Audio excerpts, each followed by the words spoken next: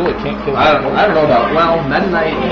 The only one who's an exception is Meta Knight maybe, and Game Watch maybe. No, Game Watch is forward smash. Game Watch is down smash will kill And anybody. yeah, down smash. You can shield drop into both down smash and forward smash. He has good combos for both. So Game Watch is one I can see working still.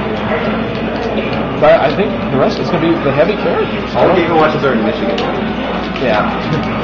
Game Watch, I've never had a problem with Game Watch because they die at 70%. I lost a Game Watch. It's not just that they can't kill me. I mean, yeah, they can kill me with the forward smash, but almost always Bowser's Scorcher So you haven't really, but you really haven't played a good game. You're right. You're right. You should. I haven't had it. Well, Iggy Fortress helps a lot. I don't know whether you count Iggy as good or not. Well, he was good, but he gave up on it. Have you played Needle of Duca? No, I haven't even seen him just brawl.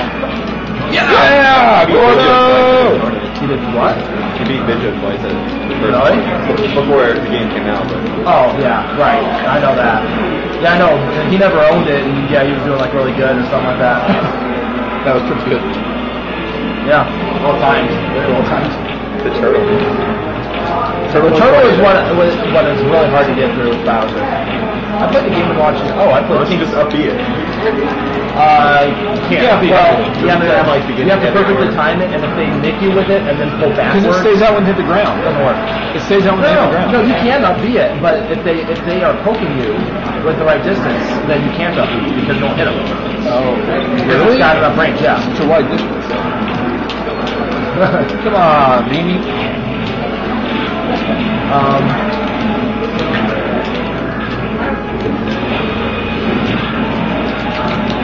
Nice, Joshu. Everyone feels like they have to run. I'm not sure what to do when he comes back. I just get on the edge. I should do that. That's what I do online. I don't know why I was thinking about doing it here.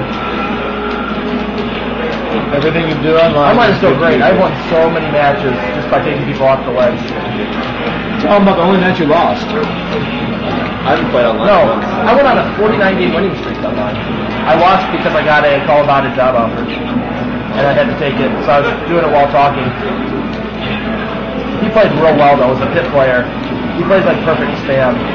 I'd beaten him before, and I beat him first round. And I was winning second round though when I did that Difficulty ladder or whatever. Yeah, game battles. Game battles. It's a lot of fun, actually. I did it like twice. Wi-Fi Wars makes it too complicated. Yeah, Wi-Fi Wars is way too complicated.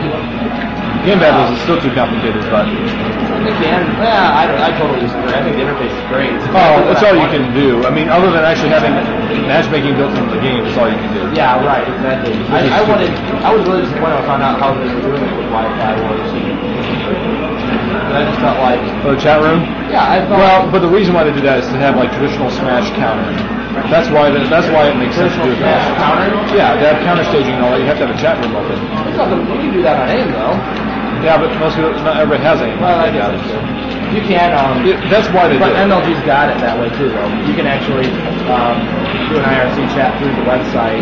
Oh yeah. Yeah. I haven't. They just don't make you do it though. Oh! What the heck? What a jerk! Whoever's